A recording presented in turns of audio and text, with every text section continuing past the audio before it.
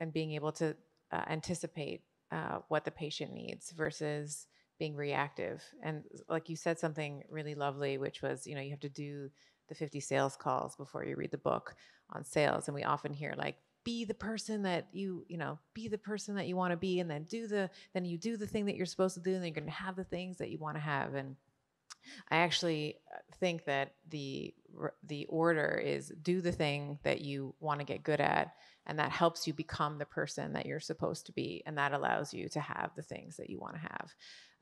To your point, the first time I sat down with a patient, sort of knee to knee, and told them about a care plan, like it probably wet my pants. Like it was like the most fear-inducing to ask for.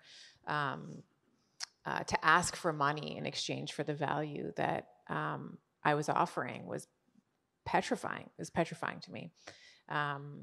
But with more doing, right, with more experience, the more I was able to elicit those transformations in my patients. It was like, I'm expensive.